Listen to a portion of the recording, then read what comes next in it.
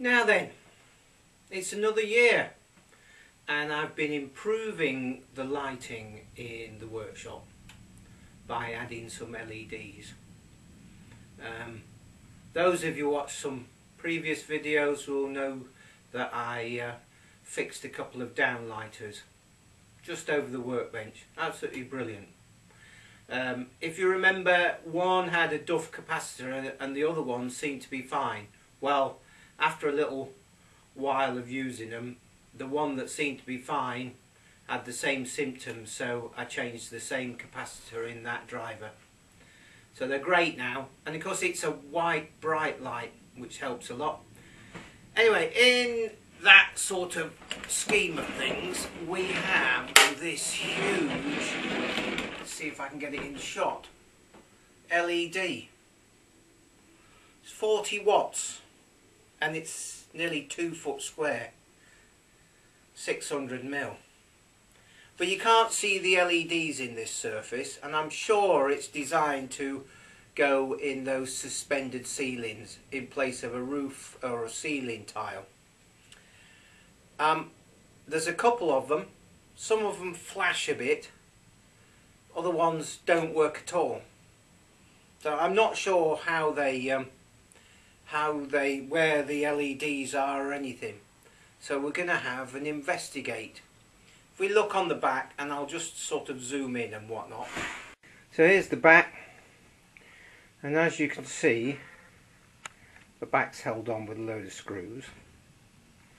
Let's just have a look at the label.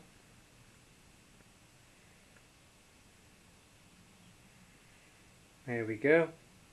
45 watts apparently. 25 to 40 volts.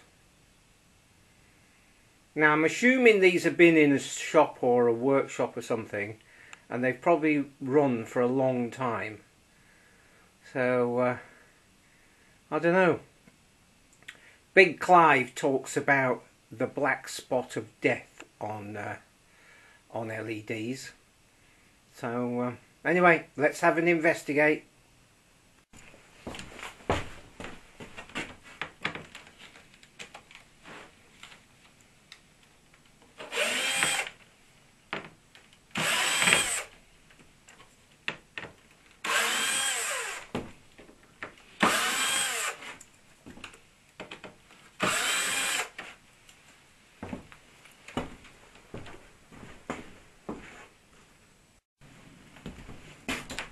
So that's all the screws out. So this is quite thin.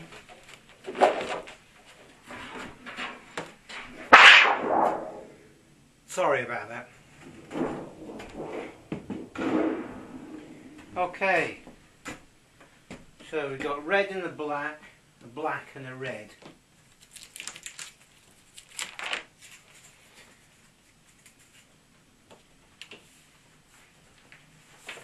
This is a sort of foamy sort of packing type stuff. It's about 5 mil thick.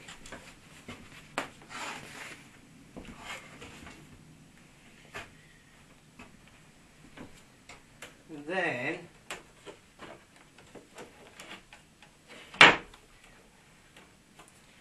we've got a white layer, then a bit of plastic, clear plastic, and then a diffuser.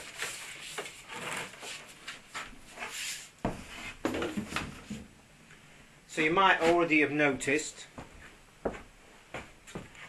but let's zoom in. There's the LEDs.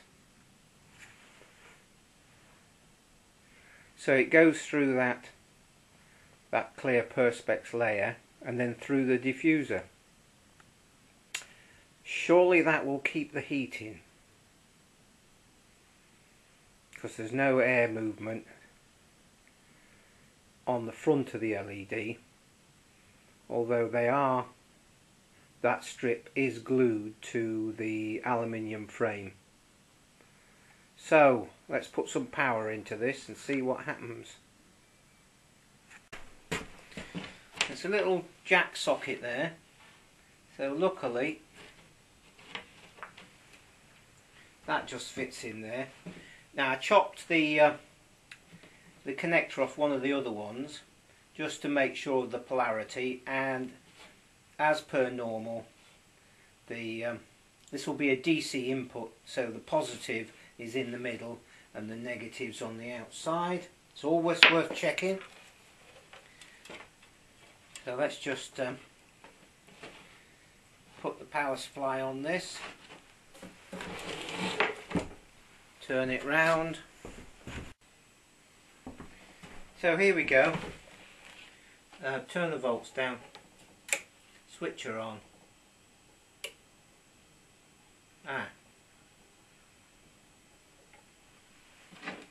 Okay, we've got a little glimmer and nothing else. I'm not sure how these LEDs are wired up. Let's see how much voltage we're putting into it. We might need to put a bit more volts into it. So 32 volts.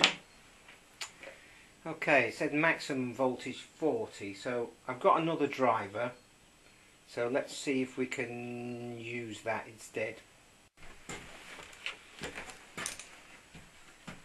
So I've got the other driver on there, and now we're on 52 volts. So that's positive, that end. So from there to there is, that's the same, 2.4. That's 1, 2, 3, 4. If we go to 5, right. So it looks like there are 4 LEDs in parallel. So if I go across there, yeah, we could go a maximum of 3 volts. So we've got 1, 2, 3, 4, 1, 2, 3, 4, 1, 2, 3, 4. So there may be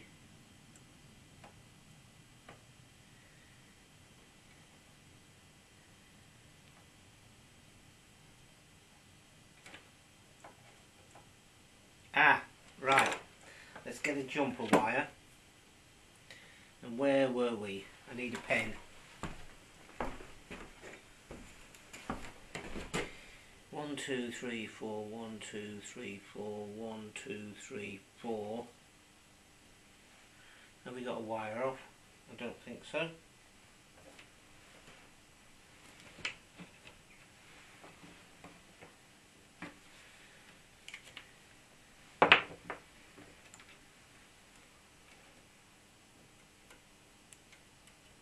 Aha! Right, okay.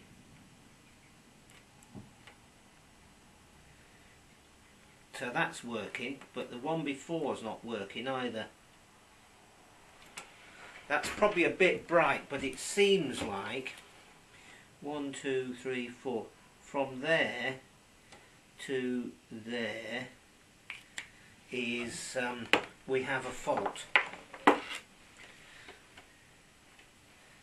Hopefully you're catching all this. So let's just go from there to there.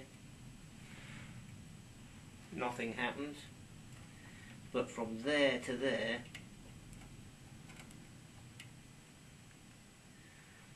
okay. And we've got some flickering up there. So we've got, these should be about 3 volts and they should be about 20 milliamps each. So I've put a resistor there across those Duff LEDs just for purposes of investigation, and it's about a 22 ohm resistor. So I'm thinking, and here's the calculator, I'm thinking the LED should use 3 volts, so 3, and there are 4 LEDs in parallel, which should each be about 20 milliamps. So we need to divide by 0.080. Okay, so that's 80 milliamps equals about 37 ohms. So that's a 22, because that's what I've got, and I think I've got another one. I'll dig that out. And if we look over here, and we're moving over here now, some of those have got the black spot of death. Can we see that? We can just about see that. So I'm going to short those ones out as well, and hopefully this piece of strip will then work.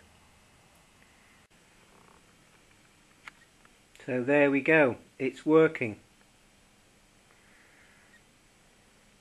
A bit rough and ready, but I suspect I will, if I'm going to use these, I shall just use them as they are. Undo those corners and just use that strip as it is, without all that extra diffusion and whatnot. Now let's have a look at the other side. So this is in parallel with the other side, so let's just turn the volts up.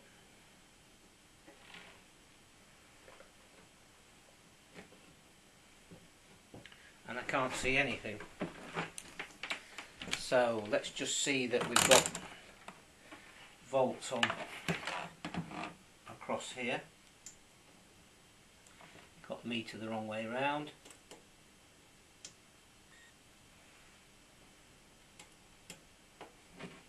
There doesn't seem to be any volts there. Have we got something come off? Yes, we have. Let's just put this back on. Turn the volts down. Turn the volts up. Ah, right, we do have something there, but I need to disconnect this side so we can see. Some of them are lit.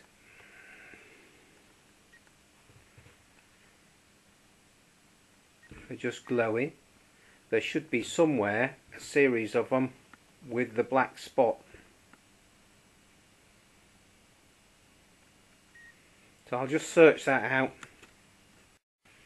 And there's a bright one.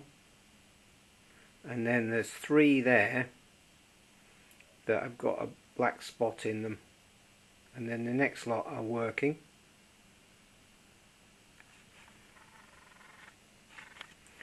I'll just jump that and just see what, with a bit of cable.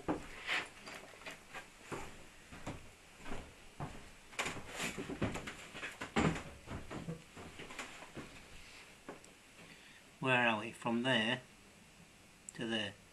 There we go. I think that one is part of this series.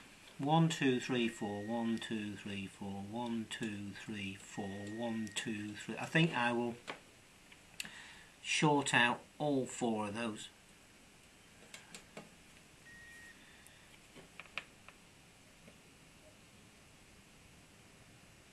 Yeah, because we got that one there. Will, mind you, I'm not sure.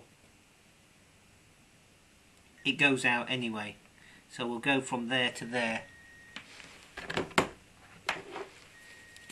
So we'll go from there to there with about a 30 ohm resistor or something like that. I'll see what I've got.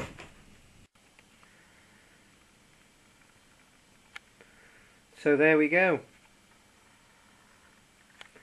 That's that side working as well. And we're working on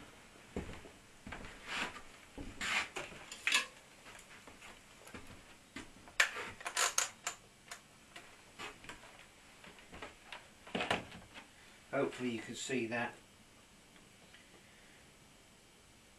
32 volts.